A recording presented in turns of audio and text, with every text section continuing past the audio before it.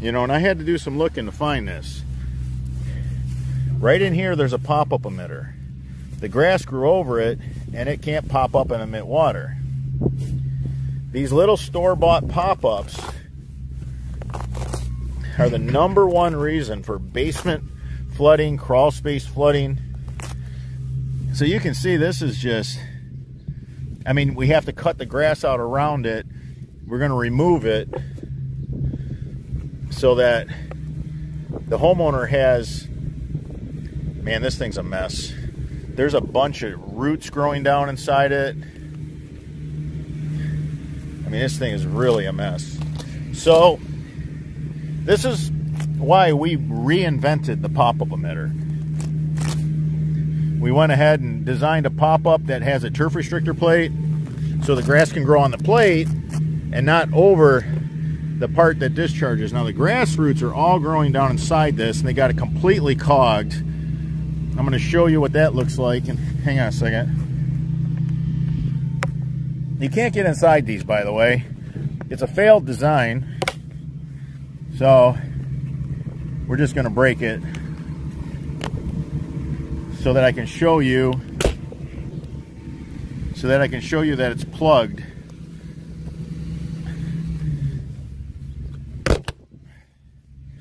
All right. So you can see all the grass roots grew down in it. Because it couldn't pop up, it wouldn't let the leaves out either. So look at this. Look at this. All this is root. This is the most important part of any drain system, is the discharge end.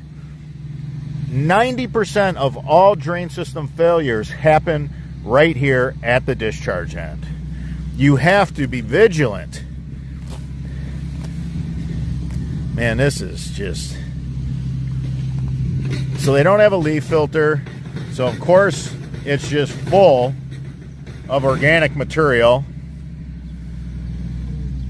I don't know. All I can do is just keep educating homeowners, because when you're having tens of thousands of dollars worth of foundation damage done to your house, and you're losing family heirlooms from a flooded basement, all you have to do is just check the discharge end.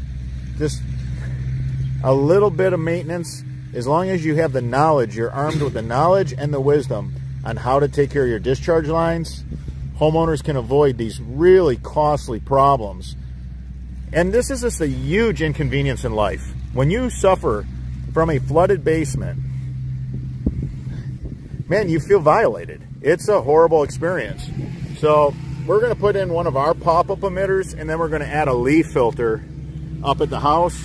Our solution was to have a pop-up that the grass could grow on, but it wouldn't grow over the discharge. Now it gives the homeowner plenty of time to cut the grass around the turf restrictor plate a couple times a year. That's all you need. This little one was buried. It didn't work. The water wasn't coming off the roof. It was a problem. We're going to replace it with a pop-up emitter with a turf restrictor plate. Also, I like being able to get in here.